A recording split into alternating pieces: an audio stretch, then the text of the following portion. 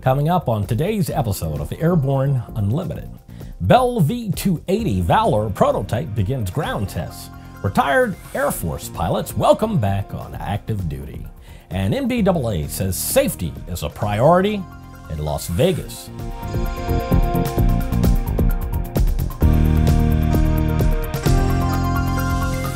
Hello, I'm Christopher C. Odom. It's October 6, 2017, and this is Airborne Unlimited.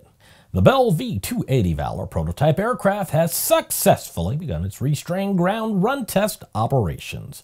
The aircraft will continue ground run testing at the Bell Helicopter Amarillo Assembly Center. It will undergo a series of functional tests running all aircraft systems and flight controls in preparation for first flight this fall. The V-280 has been designed to provide our military with the speed, range, and operational productivity needed to complete any mission successfully and outmatch every opponent. New innovations incorporated to V-280 include stationary nacelles, which increases the ease of aircraft maintenance and safety of the ingress and egress. The newest tilt rotor offers fixed-wing high-speed performance and low-speed agility, giving soldiers and operators the option to select the best pace and maneuverability for their mission.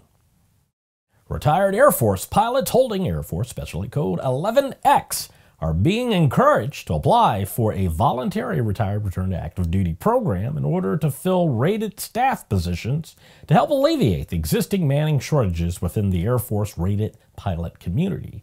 The Secretary of Air Force approved VRRAD for implementation on July 11, 2017, as one of a wide range of initiatives the Air Force is pursuing to improve pilots' quality of life and quality of service in order to increase retention. Air Force efforts to address the pilot shortage include reviewing requirements to ensure pilots are utilized effectively, as a number of non-flying staff positions require a pilot's expertise. The Air Force reviewed these positions to determine which ones require pilot expertise and which staff positions do not. Pilots who retired within the last 5 years in the rank of captain, major, or lieutenant colonel and under the age of 60 may apply for the program. Participation is limited to 25 retired pilots, and active duty tour lengths are limited to 12 months. AFPC will accept applications until December 31st, 2018, or until all openings are filled. After the break, NBAA says safety is a priority in Las Vegas. Concorde's recombinant gas RG series sealed battery technology produces a high-performance battery with the advantages of being pre-tested and fully charged at the factory. Find out more about Concorde's entire line of batteries at www.concordebattery.com. Concorde, the heart of your aircraft.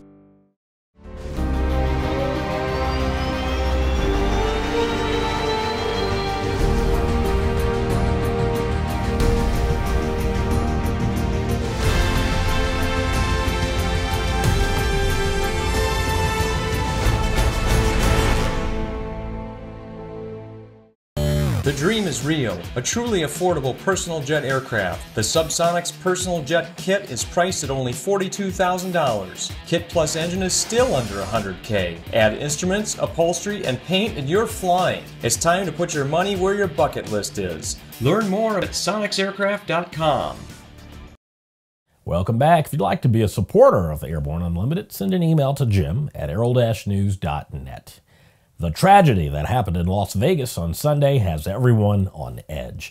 But the city is a popular destination for hundreds of conventions and trade shows every year, including the NBAA base, which is coming up next week. NBAA released a statement this week to reassure those planning to attend the annual convention and trade show that safety is a top priority for the city as well as the organization. NBAA's thoughts and prayers are with the citizens of Las Vegas. In light of the horrific events that have taken place in the city, the association said in the statement, "For any NBAA event, our top priority is the safety and security of all participants, and we are in coordination with federal and local officials to ensure that NBAA-based participants are in a safe, secure environment." The association noted that NBAA base will proceed as planned, that no major exhibitors or speakers have canceled their attendance, and that security has been increased for the event. The convention and trade show kicks off next Tuesday and runs through Thursday, October 12th. It's Friday, and that means it's time for A&N CEO and Editor-in-Chief Jim Campbell to check in with his weekly barnstorming commentary. Aviation has seen its share of tough times, but the fight to privatize ATC could be the straw that broke the camel's back. It must be opposed. Here's this week's barnstorming.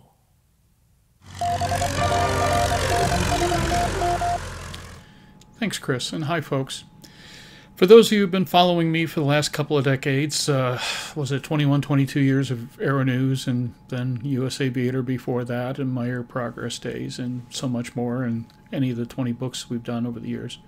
I think you have to give me one thing, that my passion for this industry is equaled by very few. I have loved it since I was a kid at the RC model field. The same kid a few years later pedaling a bicycle down Ramapo Valley Road on the long trip to Lincoln Park Airport to learn to fly. And through it all, I've tried very, very hard to give back, to tell you the truth, and to let you know what I think aviation needs or doesn't need, as the case may be. We fought horrible foes, and as you know, we have paid the price. So take me very seriously when I say right now that the biggest foe I may personally face and that we may collectively face are one and the same.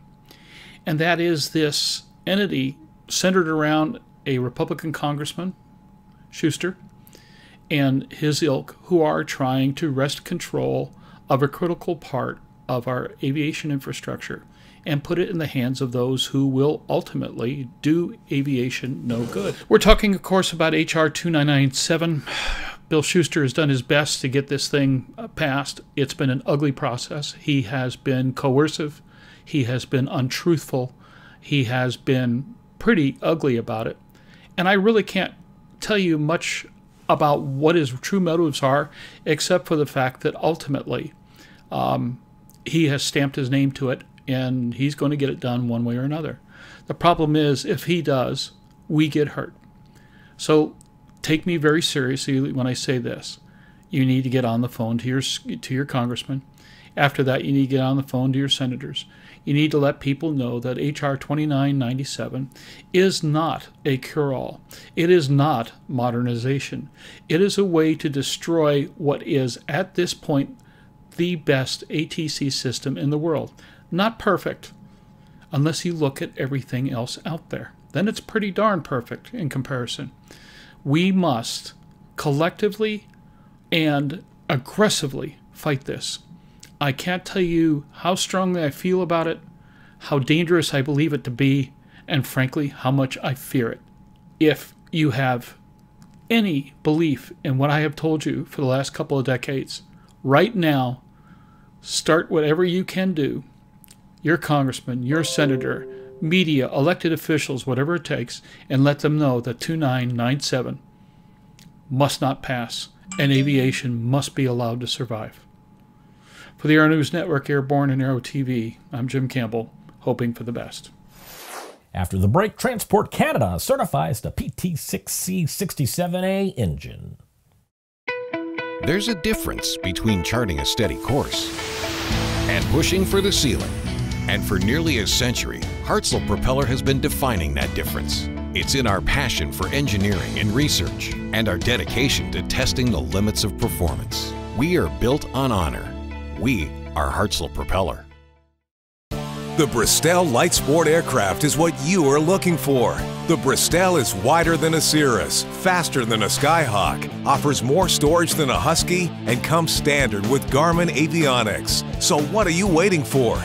Visit Bristol.com to find out how you can get into a Bristol today. With so much news coming out of the aviation industry, we're summarizing a few of those other great stories in a brief segment we call Around the Patch.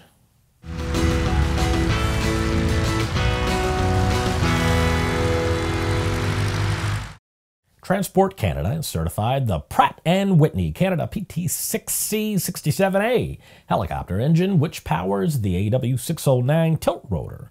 FAA validation of the PT6C-67A engine is expected by the end of 2017 and supports FAA certification of the AW609 in 2018 as the first commercial tilt rotor to enter operation.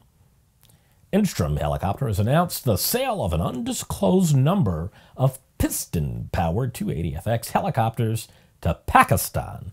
The sale was managed by Enstrom's representative in Pakistan, Global Services and Solutions. These will be the first Enstrom aircraft to be sold in Pakistan. Delivery should start the end of 2017, with the remainder delivered in early 2018. The FAA has released a SAFO providing some best practices for accomplishing an approach and landing on the correct airport surface.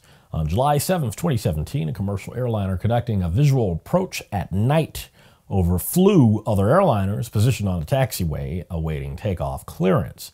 This incident is an extreme example of incorrect surface approaches and landings and highlights the importance of employing best practices for successful approaches and landings to the correct airport and runway. Cammon Aero Systems has signed a contract with Columbia Basin Helicopters for the purchase of a KMAX aircraft to be delivered in 2018. Columbia Basin Helicopters of La Grande, Oregon has been operating for over 20 years. Primary operations include aerial application and firefighting. In addition to helicopters, the company operates a number of fixed-wing single-engine air tankers for state and federal agencies. Palm Beach Helicopters has installed a new TH-22 advanced aviation training device manufactured by Elite Simulation Solutions. The TH-22 is a single-seat, single-control trainer based on the Robinson R-22 helicopter and includes the optional 3DOF pitch, roll, and heave motion system. Palm Beach Helicopters has incorporated the TH-22 into training programs for private, instrument, and commercial ratings. Well, that's it for today's trip around the patch. Now, let's get back to the rest of the news. One of the paratroopers who was among those that parachuted behind enemy lines on D-Day and survived has gone west at the age of 96 in Salem, Oregon. Donald Malarkey was a member of the Easy Company, which was prominent in the HBO series Band of Brothers. He died of age-related causes on September 30th. Malarkey would see fighting in France, the Netherlands, and Belgium with Easy Company after dropping in on D-Day. He was one of those who held off the Nazis while surrounded at Bastogne during the Battle of the Bulge late in 1944. Malarkey was awarded the French Legion of Honor Medal, the highest award presented by the French government, in 2009. Malarkey said that his memories of the war haunted him through much of his life, but the release of the HBO series was cathartic for him and helped him cope with the emotional issues he had carried since the war. He had remained close with other members of the unit and attended his last Easy Company reunion in August in Portland. Well, that's our program for today. Remember that Airborne Unlimited stream daily Monday through Friday with additional breaking news bulletins for important stories that fall outside of our normal deadlines. If you're watching us on YouTube, please subscribe. Do check us out on Facebook and Twitter. Get comprehensive, real-time, 24/7 coverage of the latest aviation and aerospace stories anytime at aero-news.net. Keep flying. We'll see you Monday.